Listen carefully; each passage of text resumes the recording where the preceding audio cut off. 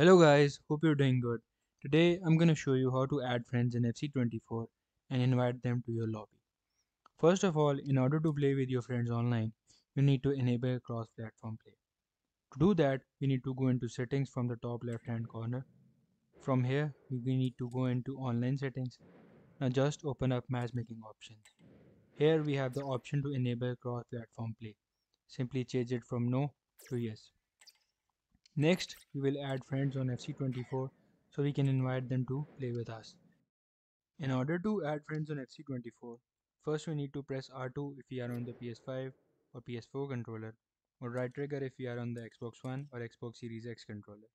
From here, we will switch over to Player Search tab. Here we will type in the username of the player we want to add and then select the search option.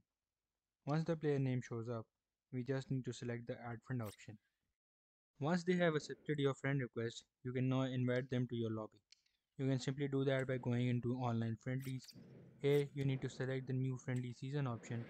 After you select this option, the list of your friends will show up. Just select the friend you want to invite to your lobby and you are good to go. Hope this video was helpful and see you in the next one. Goodbye.